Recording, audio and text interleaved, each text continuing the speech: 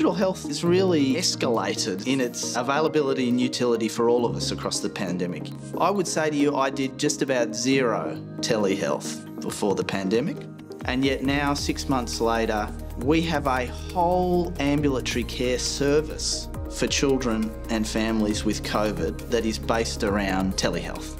To the point now that many children with COVID will get their tests done, get their results, be monitored over a 14-day period in the home entirely by telehealth. Now that's remarkable.